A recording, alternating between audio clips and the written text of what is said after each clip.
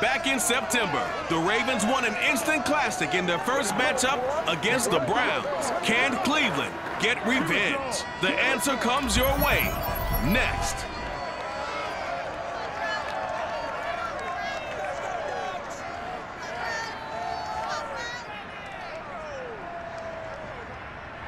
EA Sports coverage of the National Football League brings us to First Energy Stadium in Cleveland, Ohio. This was the scene a few minutes ago. The dog pound in full roar as their Browns emerge from their tunnel. They're ready to go as they get set to match up with the Baltimore Ravens.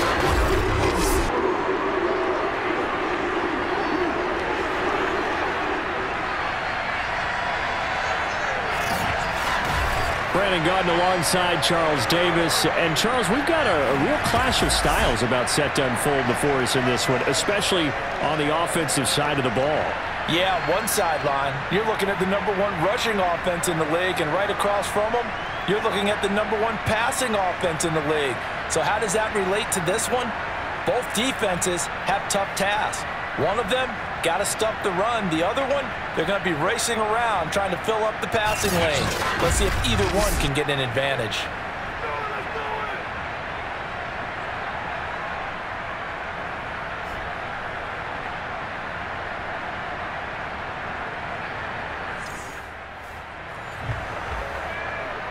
So the football will be at the 25-yard line as this offense gets set to take over.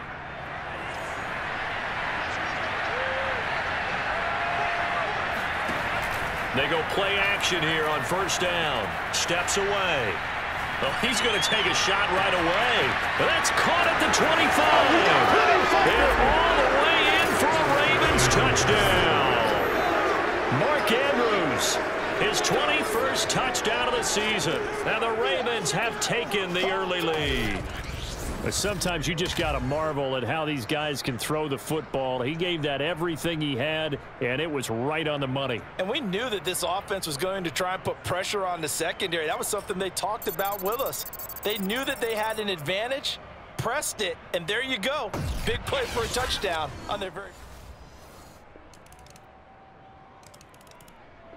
The Raven offense set at the line for this next drive. And last time the formula was pretty simple. One play drive, long pass. That maybe they just want to do that again, right? And that's exactly how you want to draw things up. Whether it's on your grease board, right, in your playbook, one play drive is exactly what you want on offense. But they have to be careful of. It's caught inside the 25. And in for the Ravens touchdown. Hollywood Marquise Brown, 75 yards. And the Ravens have taken the lead. Quite a show of arm strength right there. That was in the air for a long time, and it was on target, too. And as that ball was hanging in the air with the receiver streaking downfield to meet it, here in the stadium, you could just sense the crowd thinking, oh, no.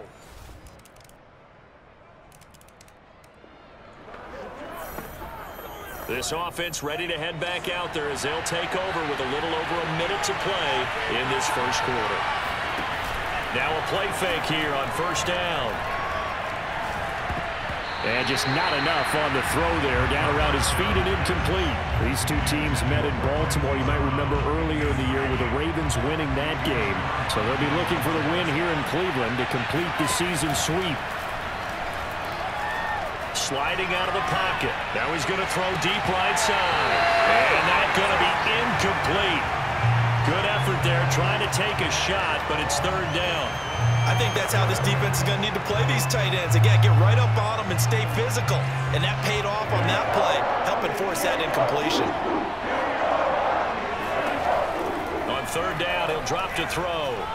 Going deep here for Watkins. Oh, this is taken in. It's complete. Touchdown. Sammy Watkins, 75 yards. And the Ravens have broken the tie.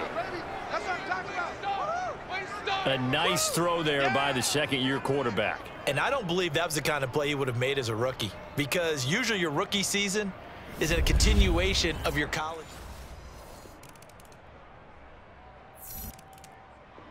The Raven offense set at the line for this next drive.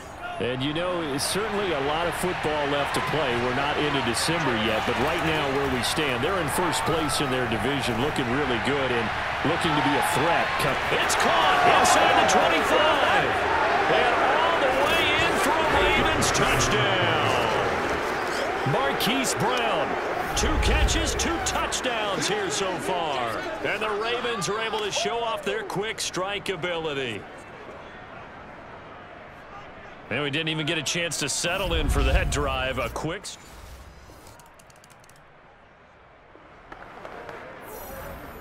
So the football will be at the 25-yard line as this offense gets set to take over.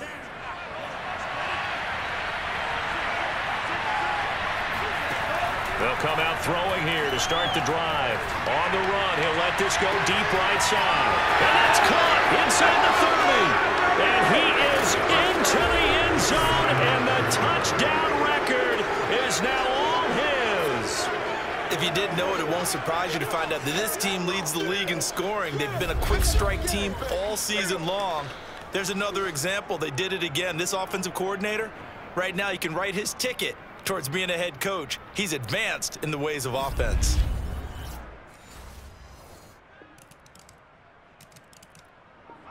The Raven offense set at the line for this next drive. And following that long touchdown pass, a one-play drive last time, to see if the defense, you know they're ready. They don't want that to happen again. And you would have thought... And got his man complete. And in for the Ravens touchdown. Sammy Watkins, 2 catches, 2 touchdowns here so far. And the Ravens are able... This offense has been humming right along. They've been scoring a lot of points here in the first half. We'll see if they can add more to their total. Flushed out right. He's going to look deep for Watkins. And this one nearly picked off. Kind of surprising to see a defender of his caliber let it get away, but get away it does, and it's second down.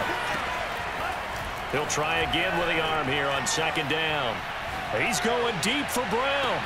Got a man, it's caught at the 6-yard line. Touchdown! Hollywood, Marquise Brown. On his way to a monster game, 3 first-half touchdowns. And the Ravens are able to show off their quick strike ability. As he was shuffling right out of the pocket, you could just tell he was going to take a shot downfield. He had his eyes down there the whole way. He certainly did. He wasn't taking off to go, right? When he was flush from the pocket, a lot of times you see him, eyes will drop, ball.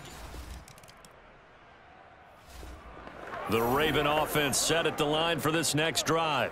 They are clicking on all cylinders. They seem to be just scoring at will right now, and that's why they've opened up this big lead. Now, we always talk about getting into the zone, and all athletes are seeking that, aren't they? But everything is working for them. Every move they make works. It clicks, and they are on point right now. Yeah, they are in that zone that you're talking about. 2nd and 10. The play-action fake. They'll look to throw. Escaping the pressure right. And this is caught by Watkins. And they'll get this to the 30-yard line before crossing over out of bounds.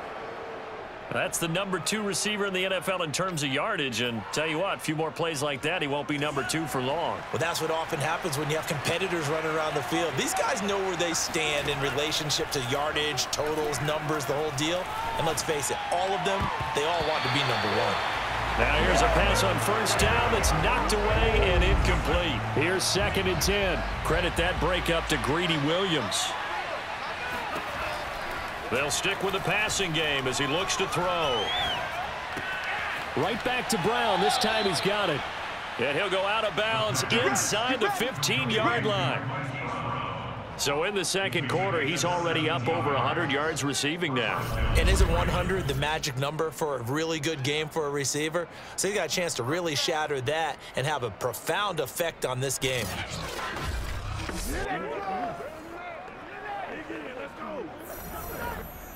From the 13 now, they work on 1st and 10.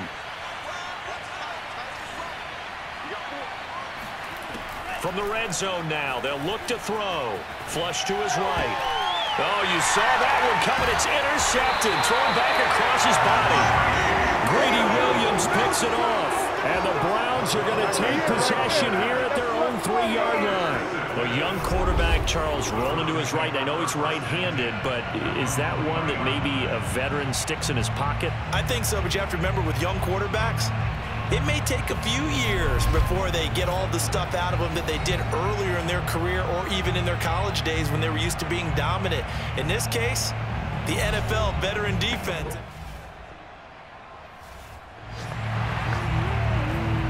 This offense has been humming right along. They've been scoring a lot of points here in the first half.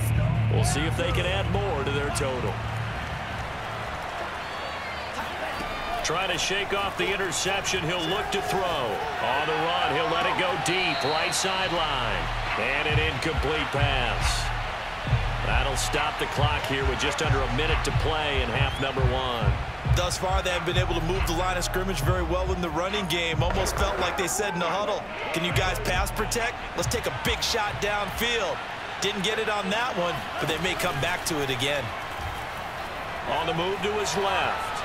Oh, looking for Andrews downfield. Got a man. It's caught inside the 10. And he is into the end zone for Baltimore.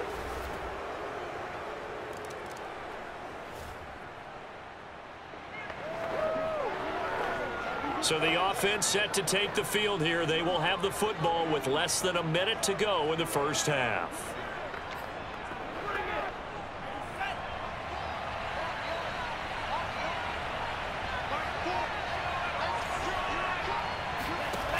Off the play fake, he'll look to throw. He's going to let it go again. This is caught inside the 15. And all the way in for the Ravens touchdown. Devin Duvernay, his 3rd touchdown now on the year. And the Ravens are able to widen their lead here in this first half. They have really had their way so far in the first half, but they wanted to continue to build on their lead. They know that no lead is safe. The Raven offense set at the line for this next drive. And they were terrific in the first half, built up a sizable lead, and it's just been cut into a bit following the opening drive score on the other side. But this is a unit that has to be itching to get the football again. You can. And this is, oh my goodness, he pulled it in one-handed. And in for the Ravens touchdown. Sammy Watkins, 75 yards. And the Ravens are able to strike quickly to add on to their lead. And CD, we have seen some great runs the last few times we've been together, but I think we could at least put this one in our top 5. That was a determined gallop there. Yeah, this is a guy who runs with such balance and control. I mean, he went through that early.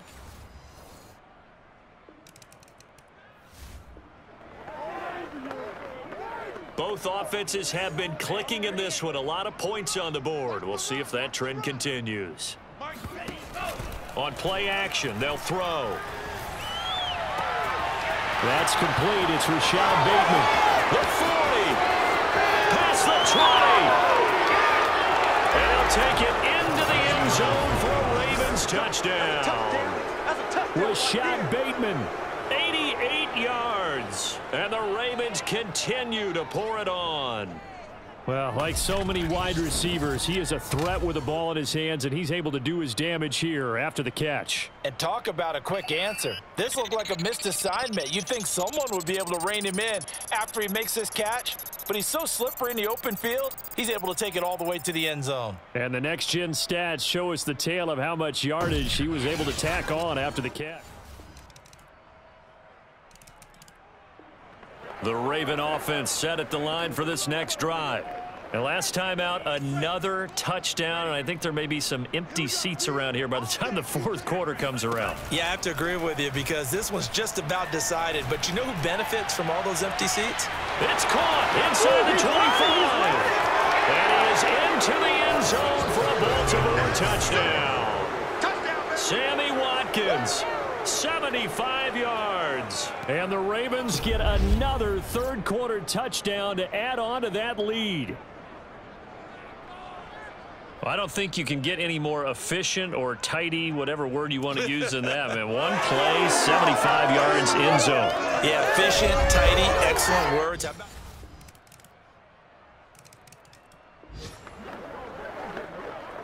So the football will be at the 25-yard line as this offense gets set to take over.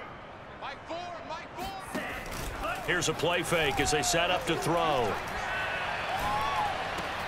Wide open is Watkins. He's got him. And he'll have it past midfield almost to the 40 before being taken down.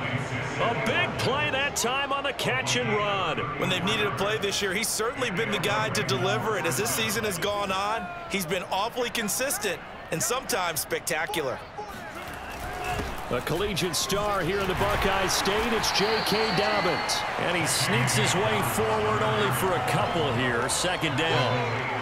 Brandon, I've got to think this offensive line has got some smiles on its faces. And I know it sounds crazy, but they practiced for this back in training camp. They knew they'd be in situations where it'd be extra defenders in the box coming after them, trying to keep them from locking down a game. Right now, they want to show the world they're up to the challenge. Oh, looking for Andrews downfield. And that will be incomplete. Tried to dial up the long way out there, but it'll be third down. Fourth quarter, you've got the big lead. If you're coaching, Charles, you still taking shots like that downfield? I'd be a little more concerned with running some clock and making sure you're taking care of the lead, because you keep flinging it around, you throw a couple of picks, you could put yourself in jeopardy. Oh, looking for Andrews downfield. And a big turnover there as his guys will get the football back.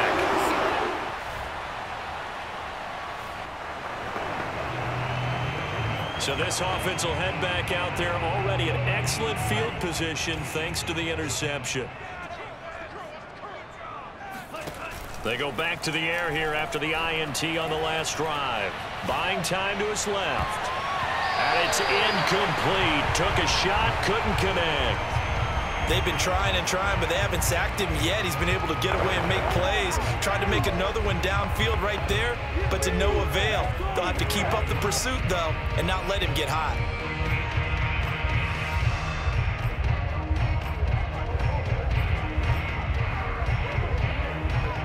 So after the incompletion on first, now 2nd and 10. Here comes Dobbins on the toss right. It's a first down and more for Dobbins. And he will be taken down, but not before he gets this to the Browns 11. A big play there out of the running game. Brandon, I think you and I were both raised the same way in the game of football. You run to set up the pass, but I think we've discovered in this NFL, a lot of teams pass to set up the run. And that's what they've done throughout this game. They've aired it out, thrown it around the yard. Now they've come back to the running game, and they find a way to be successful with it.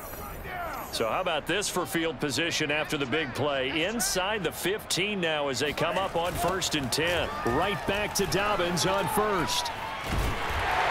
And this time they were ready for him as he's taken down at the line of scrimmage. The tackle there by John Johnson. Just 2 minutes remaining here in the fourth quarter of what has been a one-sided affair.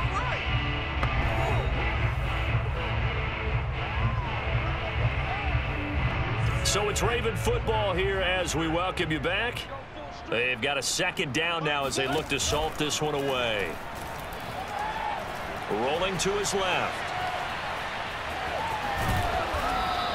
The improv act there, good for 9, and now they'll be looking at a 3rd and short, 3rd and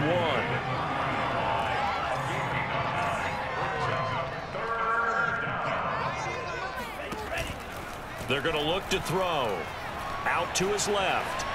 And they are going to score again. Yet another touchdown as they just add to their totals.